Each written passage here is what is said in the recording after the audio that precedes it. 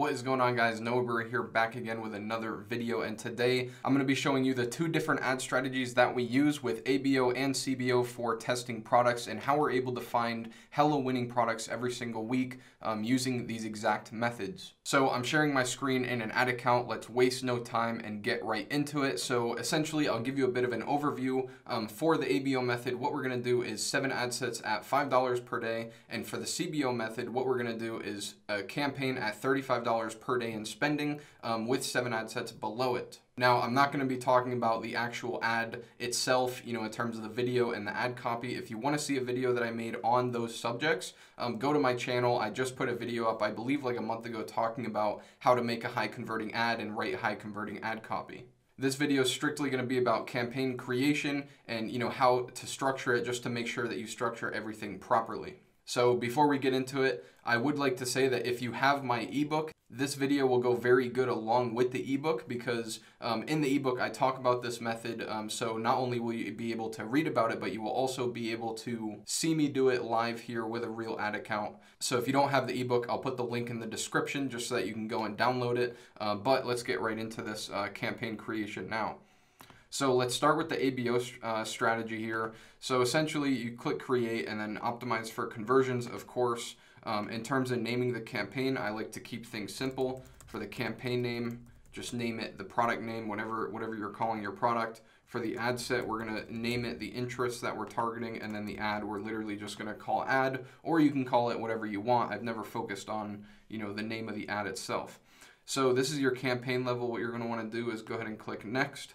So here you're gonna see basically a breakdown of all the different settings that you can have on an ad account, and we're just going to go down and I'll show you how to modify each setting for the best performance out of what I've seen so far. So if you haven't gone into your Facebook Business Manager and set up your events yet, you're going to need to do that, because if you haven't done that yet, then you're actually not going to be able to optimize for purchase. This is because of iOS 14 and the new conversions API that Facebook is using to optimize for purchases and actually track data. So once you have that set up, come in here and just click purchase. So we're going to optimize for purchases, for website purchases. You can see different options like dynamic creative offer. We're just going to leave those blank. And we're going to go ahead and set the budget to $5 a day. If you do have a bit of a bigger budget, yes, you can do $20 per day as well. Or if you have, a $200 product that you're trying to test and you have the budget and you're trying to see results quicker, then of course you can test with $5 or $20.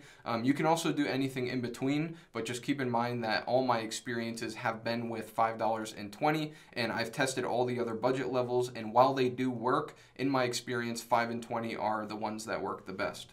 So in terms of the start date, I would definitely recommend scheduling it for whatever date that you are starting. So do it for tomorrow at 12 a.m. And this doesn't really matter performance-wise, but it does matter in terms of like the way that the ad account will start spending.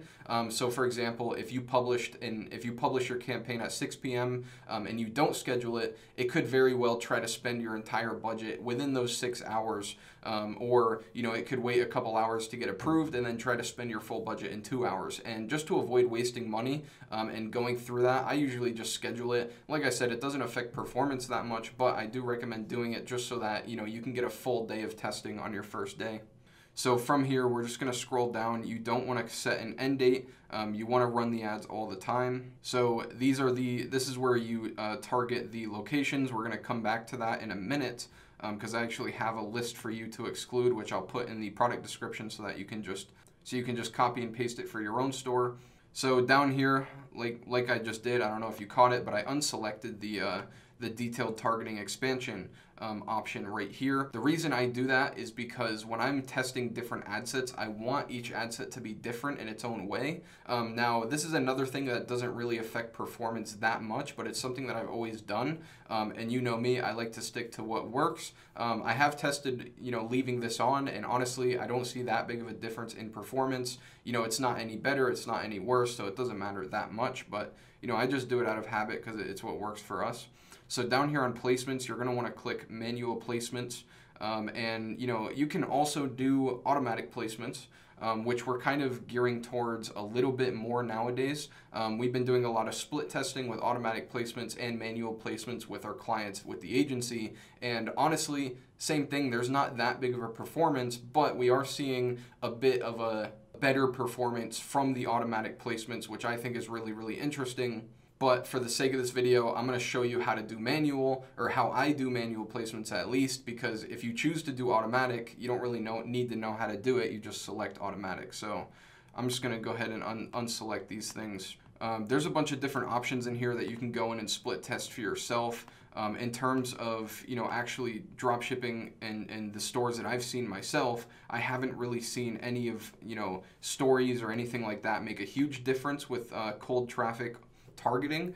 With retargeting, however, it's really, really good to target all these different platforms and different placements, just so that you can be kind of omnipresent and follow your customers around wherever they go on the internet. So keep that in mind that, while on cold traffic, I target Facebook newsfeed and Instagram feed, on retargeting, I may do automatic placements, or I may do, one targeting ad set only targeting Instagram Explore or the Facebook Marketplace, just to see how those platforms perform with retargeting. So down here, we're not going to mess around with any manual bidding or cost controls. We're just going to leave it as it is and not really worry about it that much. All right, so once you have all of that set up, we have two more things that we need to do. Go into the audience targeting and just type in worldwide. I highly recommend doing worldwide targeting as opposed to, Big Four or all tier 1 countries, just because this is what I've seen the most success with. And honestly, when I converted from doing Big Four or Big Five targeting into doing worldwide, my results just skyrocketed. And we also just found a supplier that can get under 15-day shipping to pretty much any country in the world. So, get yourself a good agent if you are doing worldwide targeting. I would highly recommend it. But what we are going to do is we're going to exclude a list of a bunch of other countries that we don't really want to target. And there's numerous different reasons. Honestly, it depends on the country itself as to why we're not targeting them. But go ahead and paste your list right here. So hold this, paste, and you'll get this little pop-up location type. We're going to do countries. You can see the list here, which, like I just said, I'll put in the description just so that you guys can go ahead and copy it for yourself and use it for your own ads if you wish. So we're just going to add those locations, and just to make sure, because Africa is a continent and not a country, we're just going to exclude Africa there because it probably picks it up as South Africa.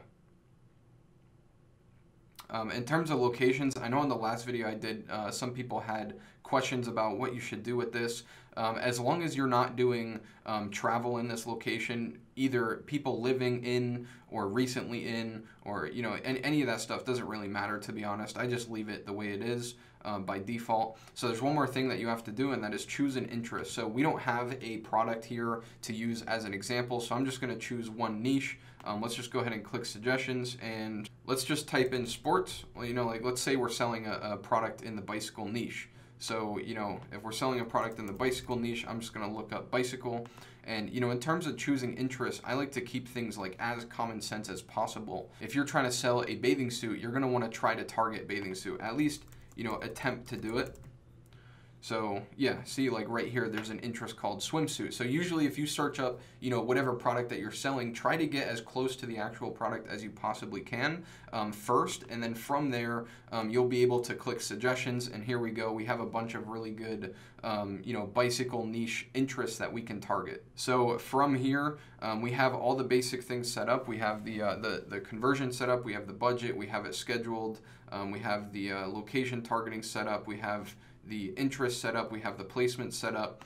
We're just going to exit out of this, and what we're going to want to do is we're going to duplicate this 6 times because remember, we do 7 ad sets in total at $5 a day, which I mentioned a little bit earlier. Original campaign, and after we have those duplicated, all that we're going to do now is go in here and just choose a different interest for each ad set. So we're going to go ahead and do cycling for this one. Do cycling, and then you can unselect one of them, and then we'll scroll back down to the interest, and we're just going to do this for all 7. I'll be back in a minute. All right, so here we have all 7 ad sets created, and I actually forgot to name this original one here, so let's just do that real quick. All right, so we have the campaign pretty much all set up and ready to go. From this point, all that you would need to do is go down to the ad level and put in your actual advertisement, which we're not going to be covering in this video, but like I said, go on my channel. I have a video about how to create high converting ad copies, so make sure to go check that one out. So that was the basic setup for the ABO testing strategy. We have 7 ad sets at $5 a day, each ad set with its own interest. Now, really quickly, before I lose you here, I want to show you how easy it is to convert to the CBO testing method. So what you're going to want to do is go to the campaign level, and you're going to set everything up the exact same way that I just showed you just now. And we're only going to go in and pretty much just change one thing. So we're going to scroll down here and we're going to turn on campaign budget optimization, and it should already be at defaulted $35 per day. So we should have 7 ad sets here, and everything should be set up exactly the same. When we go to the budget, you can see that the budget is not showing, and that is because this is a CBO campaign, and we are still scheduled for midnight. So essentially, if you want to do ABO, just follow the video up until, I said that we were done with the ABO, and then if you want to do CBO, just follow this video entirely and just switch it to CBO at the end, just to make sure that you do all the other steps properly. So the pros and cons between the CBO method and the ABO method, there's not really that many pros and cons. I would say the best part of the ABO method is I've had much more experience scaling with the ABO method than with the CBO method. And I would say the biggest benefit of the CBO method is that when you do find a winning product and it's time for you to transition into scaling, it's a little bit easier and a little bit smoother to actually make that transition. As opposed to switching from ABO into CBO to scale, you can just go straight from CBO into more CBOs. So it's a little bit smoother with scaling, but all in all, I'd probably recommend doing the ABO method, but I wanted to show both simply because we get results with both methods, and I want you to do some testing on your own. So yeah, I hope that this video was valuable to you. If it was, leave a like. If you have any questions or feedback you want to leave, of course, leave a comment. I appreciate your feedback and your comments and your questions. And I'm sure that the other viewers do as well, because they might have questions that are similar to your questions, or they might want to read your feedback. And it just kind of helps us all as a community. So as always, I really appreciate you watching. That is it for this video. I wanted to keep it pretty quick, but I'm Noah Brewer and I'm out. Peace.